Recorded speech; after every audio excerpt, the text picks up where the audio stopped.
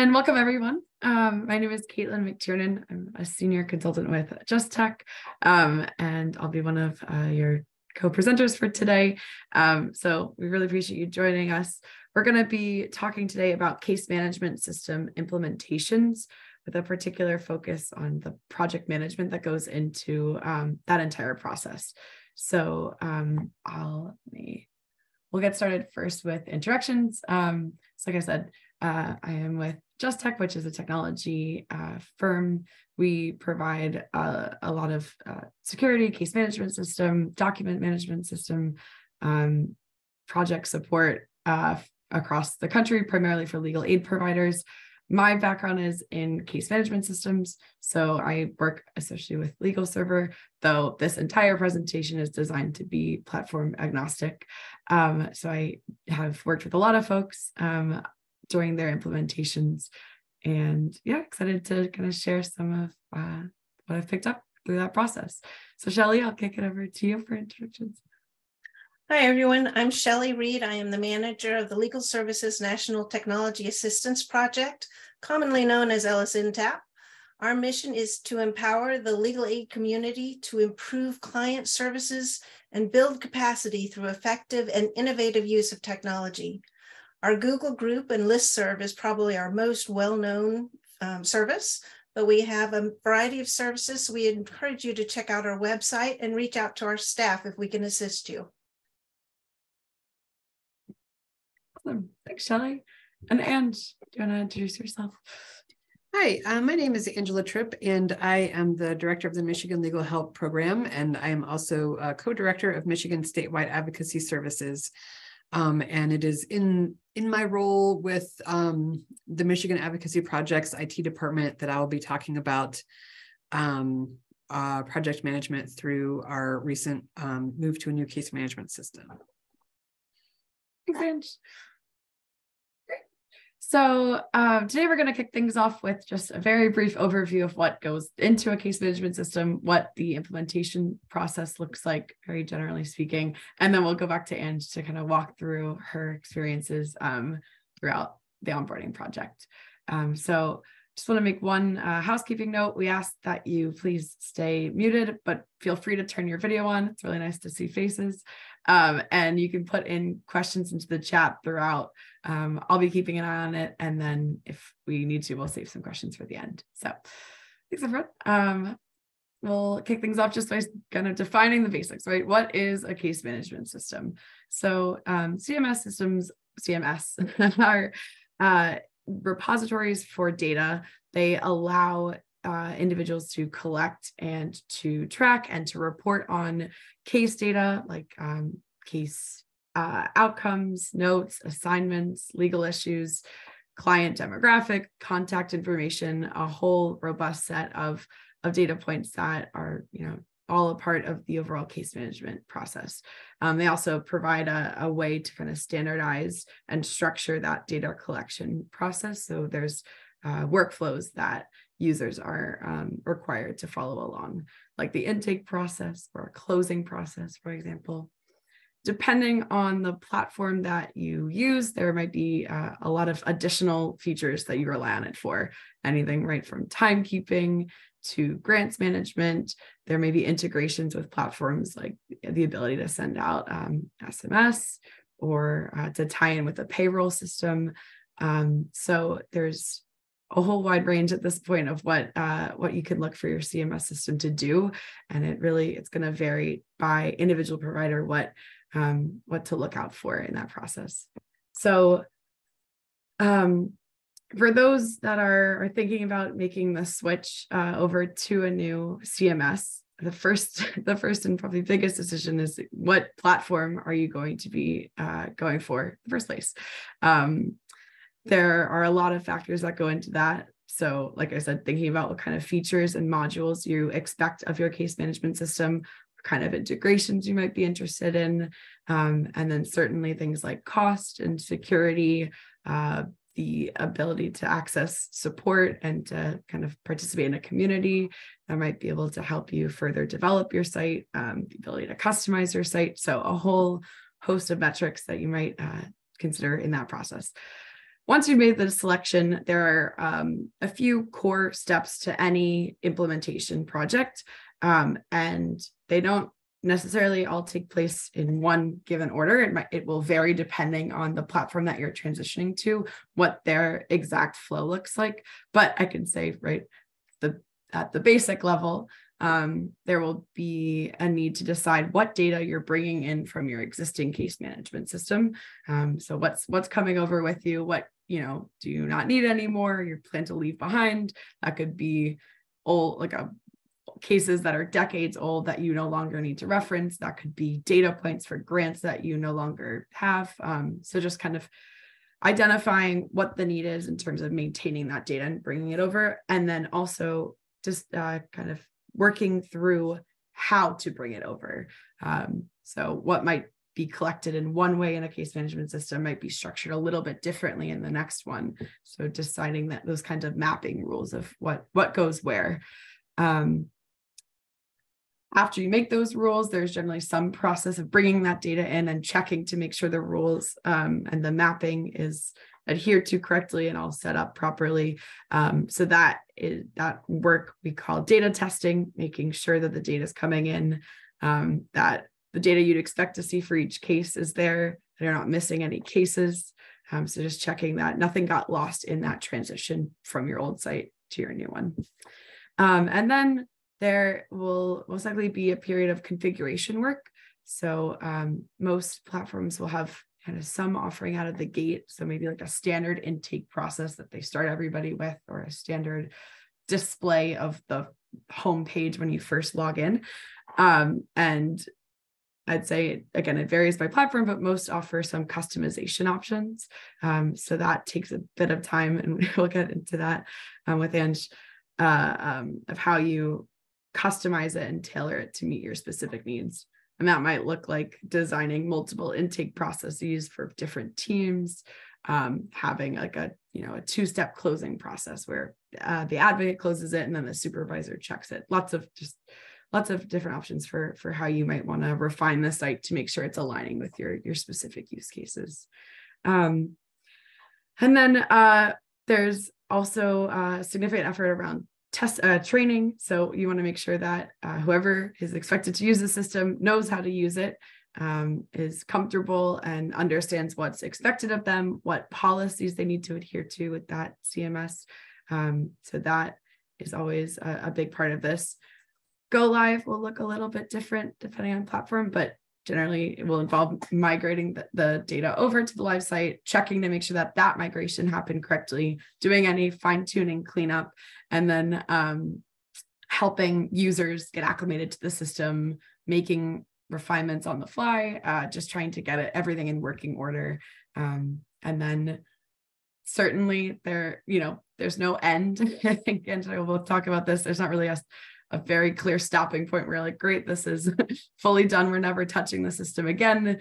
There is usually always a need for some kind of maintenance, even if it's just, adding new fields for grants or keeping up with user management. So we like to flag that as part of the onboarding process too, right? Because we want to think about, okay, now that we've got the system in place, how are we going to be able to keep it going so that in the long term it meets our needs and not just in this one current moment. So at a very broad level, that is the implementation process. Just want to make sure everybody had kind of a basic framework in mind as we dive into this in a lot more detail. So I'll stop talking now and turn it over to Ange just to give us an introduction of your organization and what platform you transitioned to, a little bit of background in that migration. Sure. At the Michigan Advocacy Program, we had been on PICA for my whole tenure with the organization. I think it was at least 15 years. And we, got the news that PICA was no longer going to be fully supported, and we began the process of looking for a new case management system. I'll talk a little bit about that process. In the end, we did select Justice Server, along with several other legal aid programs in Michigan. And my program went live on July 11th of this year. So we were able to finish this entire project cycle. And I think that is, yeah, all that you asked me to cover right there. Yeah, no, that was great. So we'll go into each of those pieces in more detail now. So for those unfamiliar, I just wanted to make a plug for the LS&TAP toolkit on project management. That's going to be the framework for our case study discussion today. So the sections that you see here, initiating the project through to closing the project, all of those are sections in the project management toolkit. So if Rusha, if you don't mind grabbing the link and putting it in chat, yeah, just so everyone has that to access. Great. So let's start things off with initiating the project. Ange, could you talk a little bit about what your organization's goals were in deciding to move over and leave PICA behind? Sure. The primary reason was that PICA wasn't going to be supported anymore. So we wanted to move to something that did have support. And while we had to do that, we wanted something a little bit more modern, something that was more mobile friendly, something that was more easily integrated with other tools like email, GIS mapping, potentially HR and grant management software. And we were also looking for a product that had a larger community of developers available to do the work. That was one of the issues. One of the challenges with PICA was that there were not a lot of people doing development. And so it was hard to make changes to the system, complex changes to the system. So when you were shopping around for a new CMS, can you talk about who made up that team internally to make the selection? Sure. As I mentioned before, many legal aid programs in the state made the move from PICA to Justice Server, and we made the decision together. We were all on PICA together, and that enabled many efficiencies of scale. We have a statewide support program that hosted and maintained all of those in PICA instances. It also made data sharing really easy.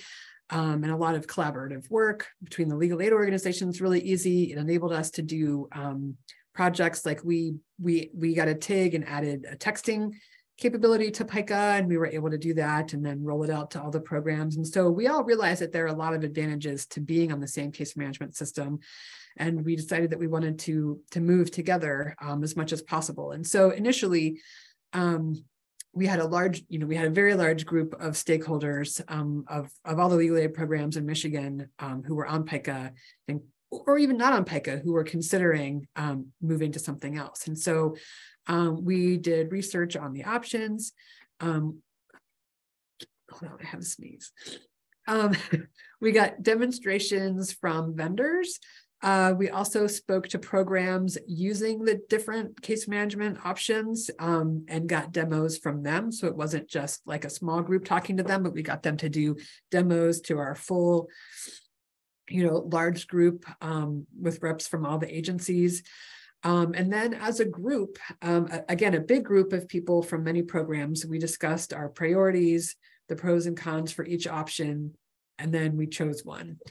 And then within Michigan Advocacy Program, we had our own discussions to contribute to the big discussions. And, on that team, obviously our IT staff, but also, and our executive team, but also managers, other case handlers, we didn't involve all, 150 people in the organization, but we got input from many different folks. That we then took to the larger conversation. We did have a wish list that, we talked to different folks within our organization and kind of compiled a wish list of features and, capabilities. Sounds like a very deliberative process then, both within MAP and then across the broader coalition to get to that point. and I'll be honest, it took us more than a year. We took our time and really thought about things and, waited to see what happened with, some developing case management systems. And it took a long time. We knew we had a fairly long runway with PICA. So we took our time. Nice. So then you mentioned that internally, right, you would come up with, you'd had sort of a discovery process of your own, figuring out what was on the wish list, what different types of users wanted from it. Could you talk a little bit about what some of the key considerations or like criteria that you found through that discovery process were? Yeah, absolutely. Of course, price was very important, both the initial and the ongoing. Because we were working with the whole state, we had programs with 200 staff and, millions dollars of budget, and we had programs that were 7 staff and much smaller budgets. And so we wanted something that could be made to work for everyone. We wanted ease of use, that feeling of modernization, those integrations that I mentioned. Everyone was very concerned about reporting, because reporting is so important to what we do, both for grant reporting, but also for just program evaluation and analysis. As a program that had been hosting our own PICA for 15 years, we were very attached to the ability to make a lot of modifications ourselves. And so that was something that we talked a lot about. And then we also wanted a system that gave us the opportunity to take advantage of the economies of scale by doing a Michigan prototype, reducing the sort of initial cost for all the programs so that even the small programs could be part of a really nice modern case management system. I think that's awesome, that kind of knowledge sharing, that you were able to build that in from the start of this entire process. Yeah, versus having each provider kind of, once you make the selection, have to go through it fully on their own. Great. Well, then we'll turn to next. Once you've made that selection, you got the consensus from the group, what it looked like at the onset of the implementation project. So, so starting us off, could you talk about who made up the team internally to help oversee the entirety of the project? Sure. And I'll just add one piece of information that not every program on PICA decided to move to Justice Server. There were a few programs that didn't want to make the change. And so, but I think in the end, we had 12 programs in Michigan that made the transition. Okay. So in the big statewide project, we had a prototype team with representatives from the 3 biggest programs in the state, because we figured they had the most complexities and the most, they used their case management system more fully than smaller programs, maybe. So we chose programs that would answer all the questions that we needed, even if not every organization needed every one of those features. We would get them taken care of with these representatives. So we had representatives from the 3 biggest programs in the state, and they were primarily from the IT and or operations sectors of the programs. And so we needed a small team to do the weekly sprint calls, to do the basis of the work. Although we did meet every month with the group of stakeholders representing every organization to keep them up to speed and to get their input on things. It was, you can't have 30 people on a committee to build a case management system. Within MAP, our core team was me as a joint executive team / IT operations staff person. Our 2 primary IT and operations staff, our manager of advocacy, and our one of our longtime office grants managers. So we had, the IT team, and we had the advocate team, the folks who use the case management system every day in ways that the IT and operations staff simply do not. I was the project manager, technology, or Scott, our systems administrator, was the technology lead, and we all attended weekly, sometimes twice weekly sprint calls with the developers, plus internal meetings in between calls. Later on in the process, we got more people involved, but I'll talk about that as we talk about the later steps. I'm going to jump ahead a little bit because you mentioned that you were on 1 to 2 calls a week just with the developers and then internal. Could you talk a little bit about what like the hours looked like for that team? Was it similar for all 5 of those folks, or did it vary a little bit depending on role? Yeah, I'll turn it to you. I think it varied depending on role. I mean, I think the IT team took it upon themselves to do a lot of the work in between calls. The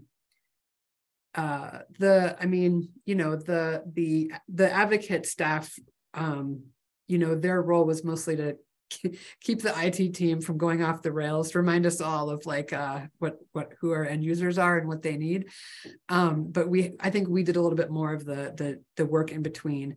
And the work absolutely varied by phase. In the beginning, we had, like, as I mentioned, a 1-hour sprint call, and then probably another 1 to 2 hours of work per week. In the last few months of the prototype development, which is the statewide group, we had 2 calls every week, and I would say 3 to 4 hours of work in between, having meetings, answering questions, gathering information, making decisions. For the map implementation, it was the same thing. We started with the 1-hour call, and then as we got closer to launch, we needed 2 hours a week. By, I would say, May, which was, we launched in July, we had 2 sprint calls a week, a 1-hour meeting with our group of testers every week. And then I would say 3 to 4 other hours a week for the IT operations staff and me, and slightly less for the others. And I just wrote in my notes, June and July were madness. I think you touched on a lot of really important things there, right? Like that there's a ramp up to this. So yeah, it probably won't stay static, but then it won't be 10 hours for the entirety of the project. Right. So it ebbs and flows. And then Yeah. I also just wanted to really like highlight the point you said about having having a balance of voices in the room for who's making decisions, is like for your internal team, bringing in people who can speak for the end users and are familiar with their processes and pain points, but then also having the kind of technical expertise there. I think that what I've found in just providing some support for a lot of onboardings is that kind of blend is very helpful when you have one voice and not the other. Especially if you don't do user testing throughout, then you can get to a point where you go live and people are like, wait a second, we were expecting one thing and this wasn't it. Not for lack of trying, for sure, but it's just, yeah, having that kind of representation in the group is really key. Great. So then you're mentioning June, July, crazy. Can you talk about what the timeline was like overall? So from when you made the decision to move to Justice Server through to when you ended.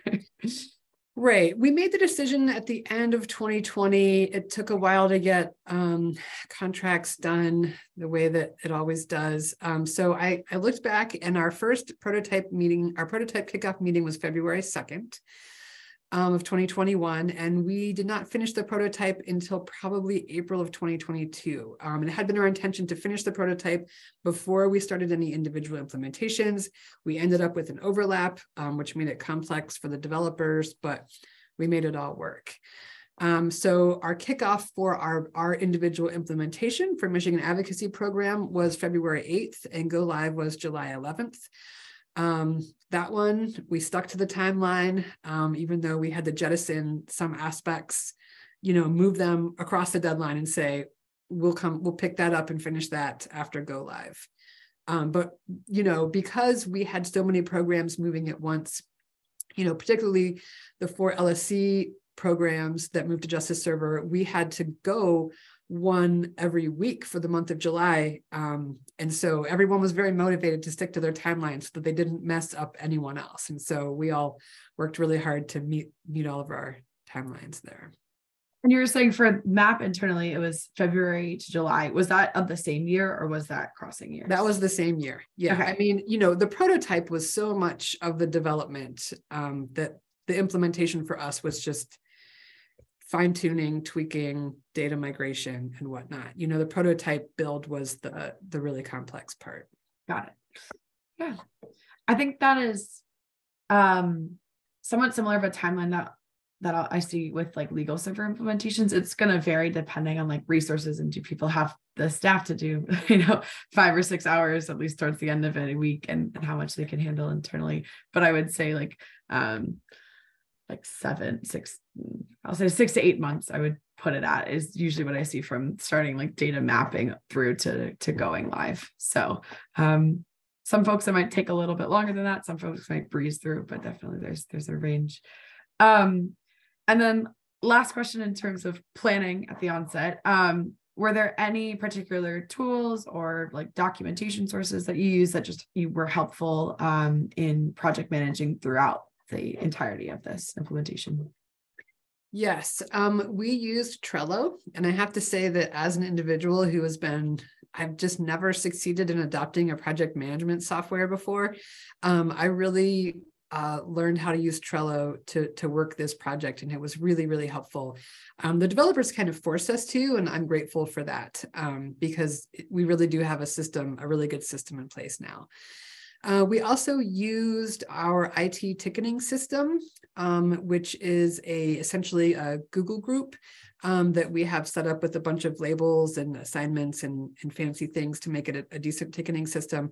We use that post-launch a lot to help us, track issues post-launch and answer people's questions. In terms of timeline,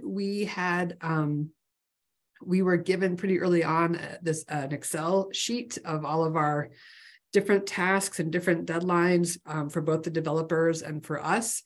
And that Excel chart, I printed it out and taped it to my wall, and it was just a constant reminder. That was really it on our end. I'm sure the developers had more complex systems in place, but those three were the things that we used on our end. And I think that could be great, right? It doesn't, I feel like a large quantity of project management tools does not necessarily make things easier. So you've got the place you're tracking tasks, you've got your time frame chart. You mentioned there were deadlines put into the Excel sheet. Did you find that those changed a lot? Was there any upkeep there, or were they largely consistent from the onset? They changed a little bit, but mostly they were motivators. Got it. Internal motivators to get our work done. Seeing the whole timeline, being oh, well, if we push this back a week, then there's actually no time for this. We're losing this window. Yeah. there's nowhere to push this date. So keeping the whole big picture in mind. Yeah, this is a good approach. Yeah. Hold your feet to the fire, I guess, a little bit more. Yeah. So then switching over now to working the project, so the actual kind of day-to-day to get this in place. What was your process like for deciding what data to bring in? Did MAP decide to import any data from PICA? And if so, who was involved in that decision? We did. We decided to bring over 7 years of, obviously all of our open cases and 7 years of closed cases, including contact fields. So we brought everything from the last 7 years closed and everything that's open. And, we discussed that, we talked about it statewide. I mean, every organization could do what they wanted, but it was a good, kind of conversation. What were other people thinking? In that, we felt that 7 years was our obligation under Michigan's ethics rules, and what kind of our practice was with physical files. And so it did represent a change because while we only kept 7 years of paper records, we had never purged any of our electronic data, but had been talking about how we should purge some of our electronic data. So now we are in a place where we will be maintaining only 7 years. So that was a big change. The people involved in making that decision, the executive team, I keep mentioning that, I should say, the executive team in our organization are all of the directors. So there's the executive director of MAP, and then there's the 2 directors of Michigan Statewide Advocacy Services, our CFO, and our grants manager, and our director of litigation. So, the executive team had kind of the final say, but again, we talked about the issue with the IT team. We talked about the issue at a couple management meetings. to hear people's thoughts and concerns and weighed all of that before ending at 7 years. Got it. And then, did you decide to bring over like all of the data that you had for those 7 years worth of cases, or was there any part to the process where you were thinking about, we don't need these specific fields anymore? I had hopes that we would jettison more fields. We did not. I mean, we did jettison a couple. There were a few that we had a COVID-19 checkbox, and we decided that at this point, everyone is impacted by COVID-19. Yeah. And so we didn't need that marker anymore. But we just thought it was easier to just bring it over and have it, rather than get a year and a half in and realize, oh, we need this for some reason. So we did bring nearly everything. It's always nice to know, that if you have to draw from it, or if somebody didn't maybe vocalize that they needed this field until they got to the reporting process a year in, okay, there's something there that you can lean back on, for sure. Yeah. And then so it sounds like you brought in different voices. You're saying the executive team, who is not strictly was different than the team that you had leading this implementation. So you're bringing in different voices for the data migration. Can you speak to if and how you brought in others for the user testing? So once you were doing the kind of fine tuning of the system, how did you bring in additional voices there? Yeah, this was one of my favorite parts of this project. So pretty early on, we knew that we wanted a team of super users, of early adopters, and testers. And so we pulled together a group of people. We asked managers for suggestions, and we tried to get a mix of early adopters of technology and people who were not so early adopters of technology. We ended up, we specifically recruited one person from every office and every program. So our organization is huge at this point. We have about 250 people, 2 halves of the organization, one LSC funded, one not LSC funded, 5 statewide programs on the non-LSC side, 6 offices on the LSC funded side. And so we got people from every office. We got people at all different roles in the organization. So legal assistants, paralegals, attorneys, intake staff, grants managers, managing attorneys.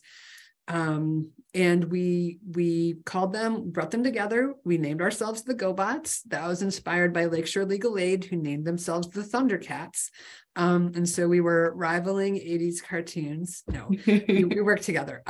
So anyway, we met with them every week for an hour, and we would kind of, start by updating, here's what we're working on. We always had a batch of questions, all right, what do we think about this? Do we still need this field? Who uses this field? Does anyone need this? What should our drop downs be? And then we would show them, okay, here are 5 new features, please test this over the next week and give us feedback. And we had, I guess this is a form of project management that I forgot about, but we had this Google Doc that our someone made for us that you can, every time you open it, it will give you a new box, and it was just reporting bugs and issues. And so it collected the date, who's doing the test, the issue they found, the question they had, a place for screenshots. And so we had that, it's hundreds of pages now, but we used that during the testing for people to log their feedback whenever they were looking at the system. And so they were just priceless is the wrong word, but they were critical to the development of Justice Server. They also helped us figure out what kind of training we needed to be thinking about, and every step of the way helped us check our assumptions about what was easy and what was not easy. They put in a ton of time. In addition to the 1-hour meetings, we asked them, to please budget about an hour of your week for testing. And then in the month before go live, or maybe 6 weeks before go live, we started a practice that we stole from Legal Services of Eastern Michigan. We scheduled 2-hour blocks on Fridays for intense testing and feedback and discussion. We bought everybody DoorDash gift cards to say, like, please order lunch, spend 2 hours with us on an open Zoom call. We'll give you things. We made assignments for testing. We had breakout rooms to work through specific issues with different groups of people. And just, it allowed us to, they were also incredibly helpful when we had to test the data migrations, because testing the data migration is like, look at every single box on 10 of your open cases and see if it's there. And so it was just incredibly helpful. You created this team of testers who like already knew enough of the system to be able to find that field, which I know could be like a hurdle for testing in the first place. Right. That's fantastic. No, I think the GoBots is an incredible idea, especially because it's really like, it's kind of committing to user testing throughout the entirety of the process. Then you have this team that you can go back whenever you kind of need it, but it's also saying, you know, we're not going to just do this one round of testing. We'll make additions, we'll make changes based on the feedback, and we'll like keep going. So I think just having that standing team in place is great. And then kind of connected to that, having a centralized place where you can track tickets and testing must have been, I can imagine, so helpful. I guess I should have mentioned before I worked at Just Tech, I was at a legal aid group in New York and I helped them on board. So I was sort of in your position, Angela. And I think one thing we learned quickly on in the process was we needed that central hub, because everybody on the team was fielding different emails. And it was easy both to kind of slip through the cracks, or for one person to respond and not realize the other one had. So just, kind of helping everybody involved in the testing process by saying, this is the one place that we are going to look to see your testing feedback. And it's going to be like the source of truth throughout. I think can imagine save some headaches. Yeah. And then I would, every week before our sprint call, I would go through the log and I would look at every card that people had submitted and either, like submit it on the Trello, put it on the Trello board as a problem or an answer to something, or I would make a note, this is a training issue. This is not broken. We just need to train you how to use this better. And so like flagging training issues. And so like my process would be before the sprint call, go through all those things, move them all onto Trello cards, so that when we had our sprint call, we could move through the Trello boards and get them in the different places. And then I would report back to the GoBots on the Monday meeting, like, okay, here's all the things that we fixed that you told us about last week. And it was a pretty good process. I'd like the separation too between sort of the formal place where you're voicing the technical issues to the development team versus having the internal one. Yeah, so you're not kind of using the developers' time then for issues that you might be able to handle internally. So I think, also a good approach. Right. It also let us make decisions. Like people would say, I want this to work this way. And we would say, no, we don't. So we it was a little bit of like, weeding out and saying like, no, that's not something that's broken. That's a training issue. I don't want that on the developers board. So it was good. Yeah. One last thing I wanted to that I resonated with me that you had said was giving the testers parameters. So saying, we expect there's going to be this 1 hour meeting and then we want you to test for 1 hour a week. Cause I think, it really depends on the person, but they could spend 5 minutes. They could spend a whole day doing it. So saying, okay, the system is a work in progress. We know that this is the time frame that we're asking for you to commit. And then that way they can also plan for it. I think it was just, it was a really great idea.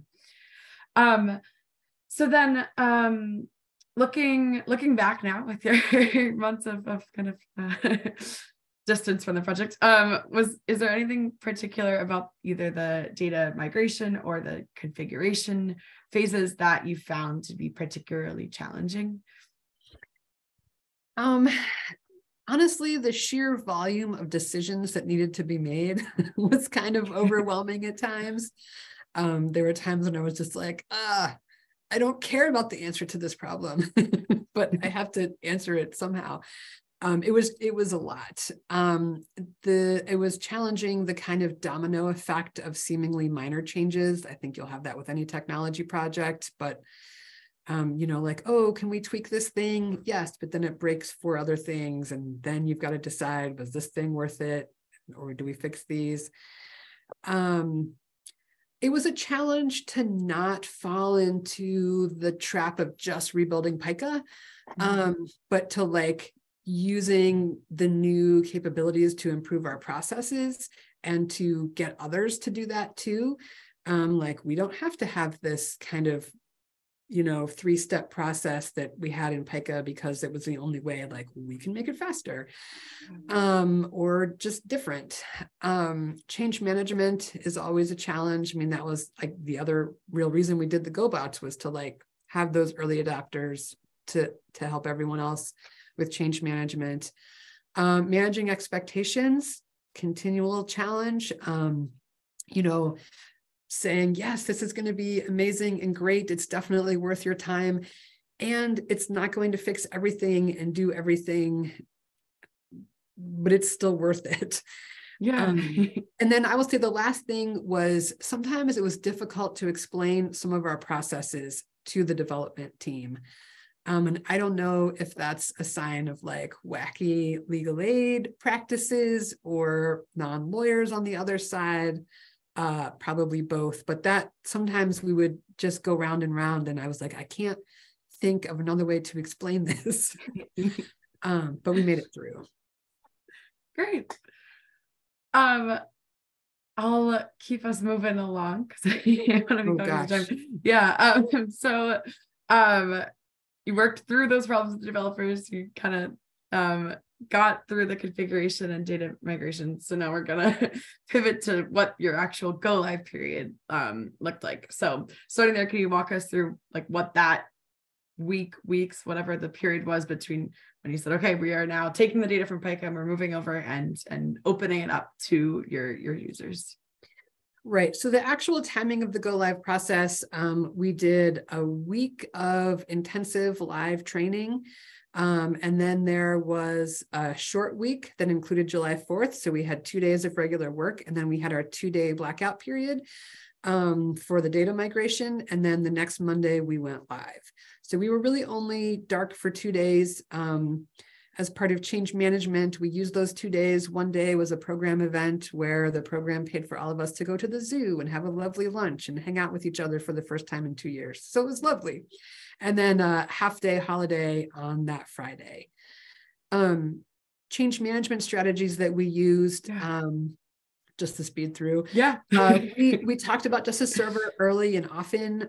We did demos early and often just to keep everyone, you know, not intense demos, but just like, hey, remember, this is what's happening. Here's like a little fun demo to keep you interested and engaged. Close to launch, we did a pretty detailed memo outlining the logistics of the actual transition. Here's when online intake is going to end. Here's what's going to happen with your referrals from call. Here's the blackout period. Here's how you do your timesheets. Here's when you can start Justice Server. We also did a shared Google Calendar where we put all the important dates on the calendar so that everyone could easily see them.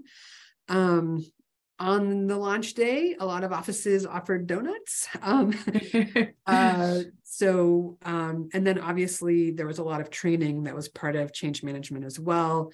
In addition to all the intensive training that the GoBots got, we did a week of intensive training that involved 3-hour blocks of training where we like show one, do one. We gave time for people to experiment live. I mean, not live, but experiment in a place where we were there to answer questions. That was really helpful. It was basically live troubleshooting for us. We made a ton of changes and fixed things after that. We let them just play in the new system during that short week. And then at Go Live, but on the day of Go Live, we had a library of training videos and PDFs ready. For every training topic, we did both video and written PDF. We used Tango, which it's a screen capturing tool that made a 40-step process that made into a PDF the video.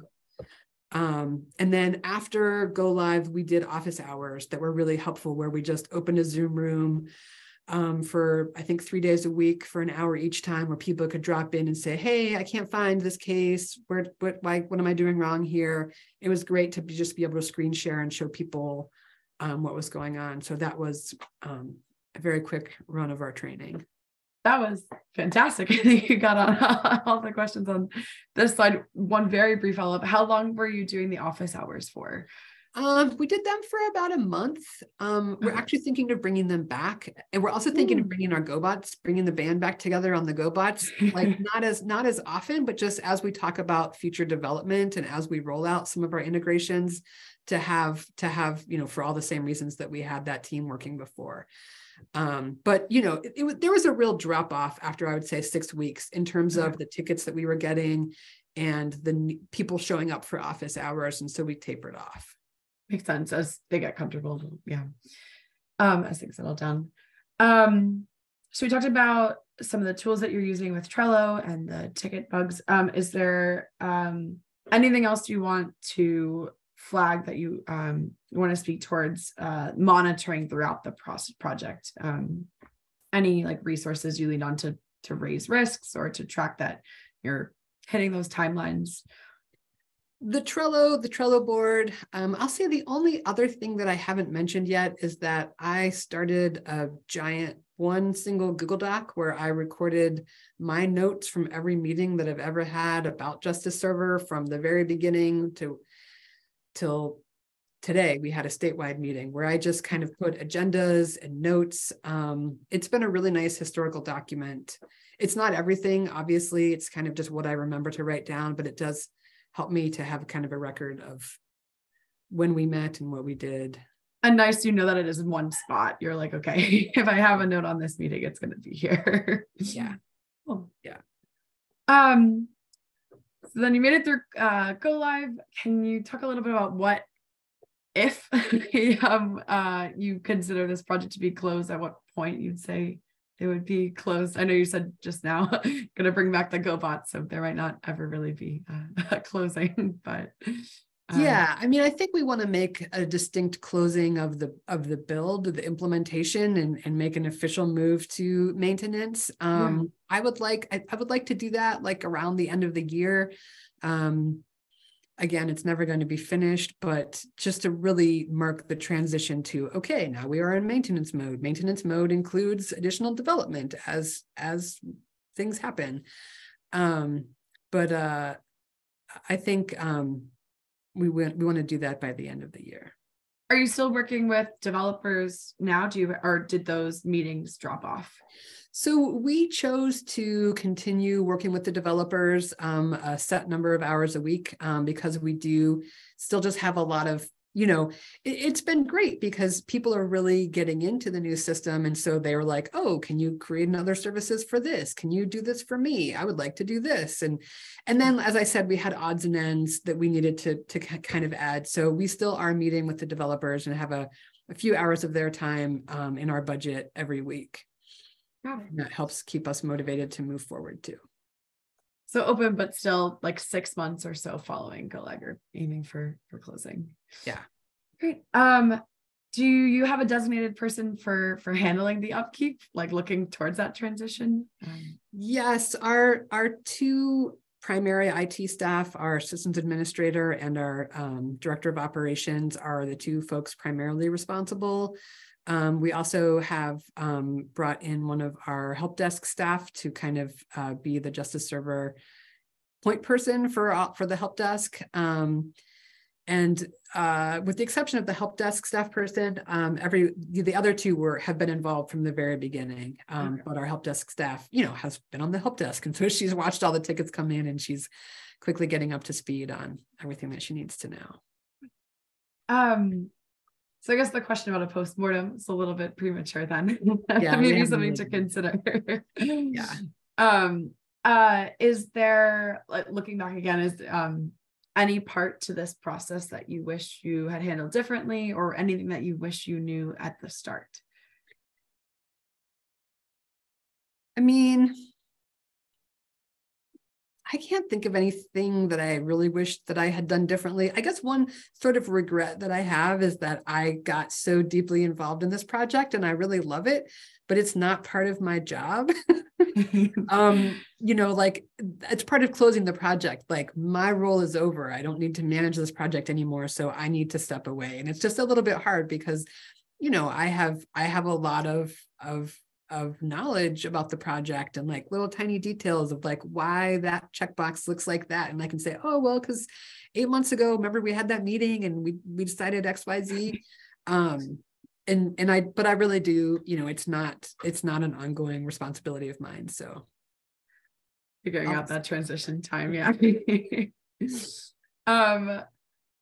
I guess I can speak a little bit to that too, since it sounds like you are in the middle of that right now, but I found it can be helpful to kind of keep in mind the eventual transition to ongoing maintenance from the start, right? So when you're building out customizations, if there's places to write descriptions in for like why, like how is this being used, or if you're like say like naming things, naming pages in the back end, sticking to some kind of naming convention that indicates again like either who's requesting it or what the function of it is. So I've seen folks be deliberate about building some of the knowledge that you're talking about, like that it lives in your head, into the site, so that be it, in a year or 5 years, whoever is going to eventually take over in a transition for maintenance, they have it does not all have to come from like a knowledge dump out of your head.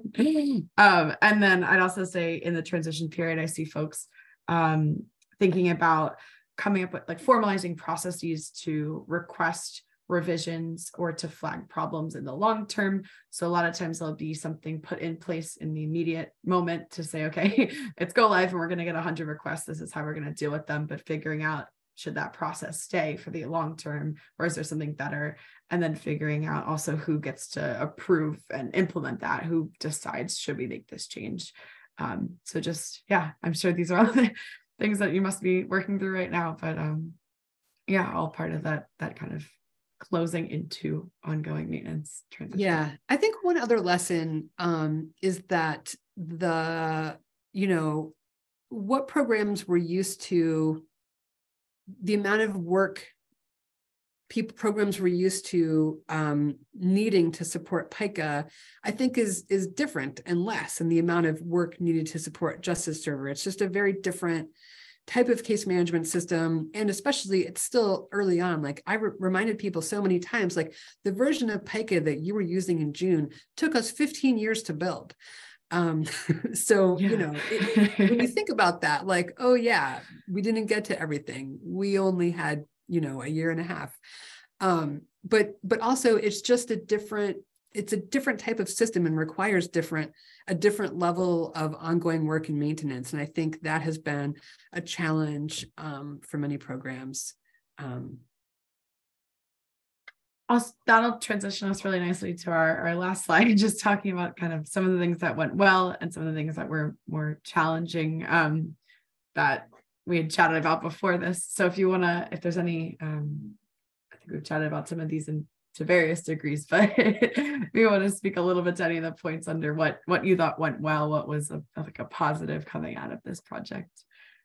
Yeah, I mean, we got a new case management system. Woohoo! And I have to say, like, objectively speaking, it went really well. Like the data all migrated and, we were open at 9 a.m. on July 11th and could do our work. We did a lot of community learning and community building. We have a standing meeting every Thursday at 1 for all Justice Server admins from the state. And so like, it's a great place where we, exchange questions and tips and information. All of the preparation for go live, I feel like really, really paid off. I think all of us who were closely involved learned a lot about project management and change management, and probably even people who were less closely involved. I mean, you can look and see, if you got enough information ahead of time or not. And so hopefully those are really great things. The challenges we talked about. Yeah, I mean, every project is going to have challenges. So it's good to just be aware of them before you go in. Yeah, especially I think it sounds like you did a lot of work you kind of had an idea that there was going to be a need for change management strategies. So then you built that in throughout the entire process. flagging it early, flagging it often, building in those advocates within each group to really try to I guess push through what is a challenge, which is going to happen no matter what kind of technology system you are going to implement, be it a case management system or something new. I think that is just about it. So, and we've got 4 minutes left. So if there are any questions about anything we talked about today, any parts to this process that we didn't touch on that you'd like to talk through, anything that went particularly well for your own onboarding, if we've got folks that have done this transition recently, feel free to put it into the chat. I'll have a couple of minutes to address those.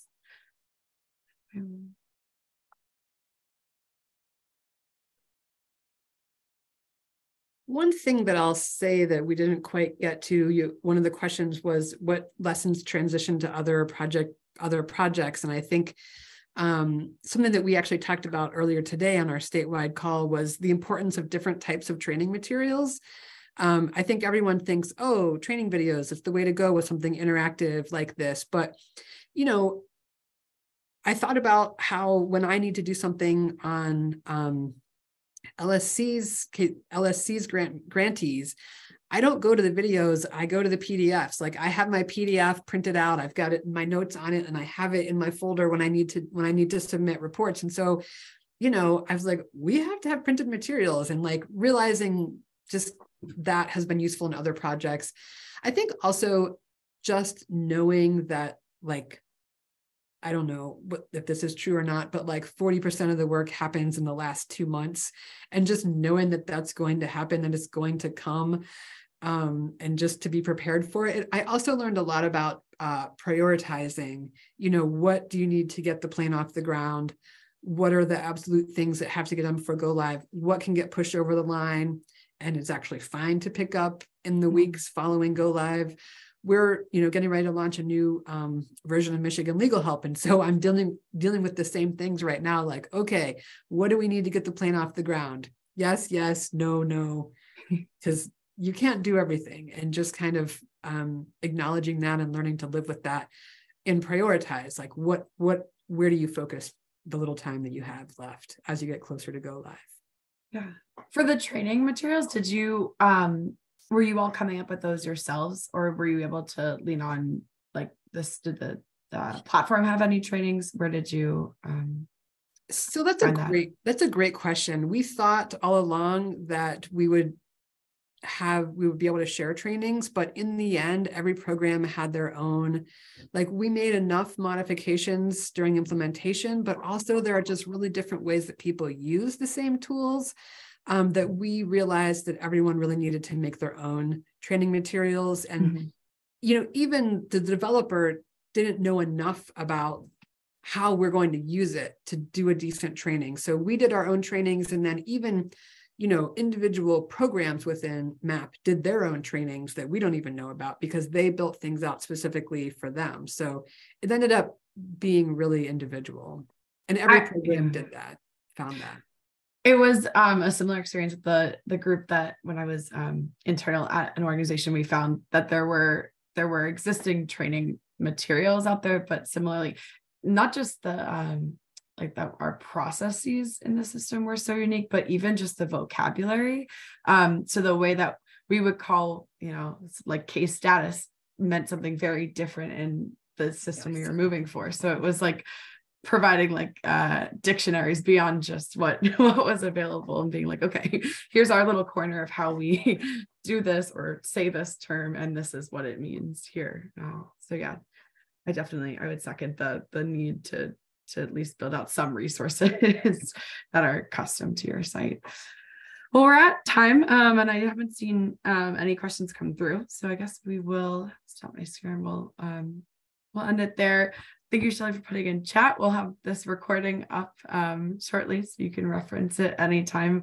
I want to give a huge thank you to Anne for sharing all of your great lessons learned and everything about your process. It was so helpful. And yeah, we'll wrap it there.